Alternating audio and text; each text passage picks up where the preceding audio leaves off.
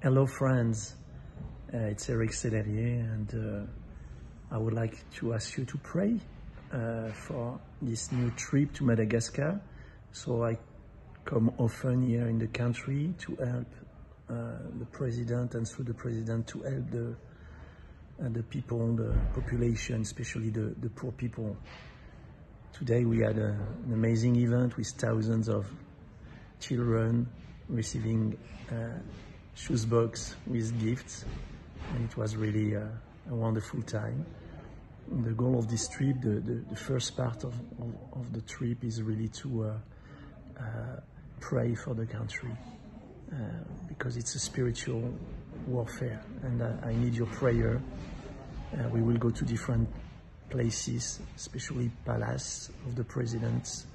I'm in one of the two palaces doing this video, and to pray and really to cast out any dark power of evil. And so I would like you to pray with us, especially for this first part. The second part will be more going to prisons, bringing the good news of Jesus Christ into jails. So I will try to keep you updated, but I really need your prayer for protection, wisdom, strength, renewal in the Holy Spirit, because we can only do things by His power. God bless you. Thank you so much.